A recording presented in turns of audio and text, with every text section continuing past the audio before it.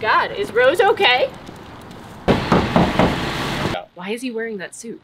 Well, these are precautions that we're taking to protect the neighborhood, to protect us, and to protect the community. So are we under quarantine? Is she going to be under quarantine? You're going to see firefighters, you're going to see officers, you're going to see public safety members wearing more personal protective equipment like this, just to make sure that we're safe.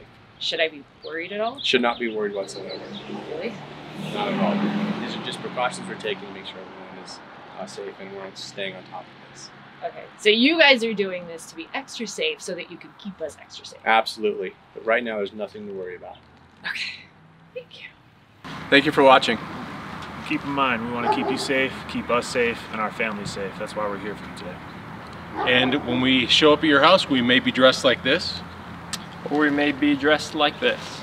It's all just a precautionary thing for us and for the public.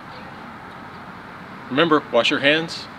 If you're sick, stay home, stay away from people, and take care of each other.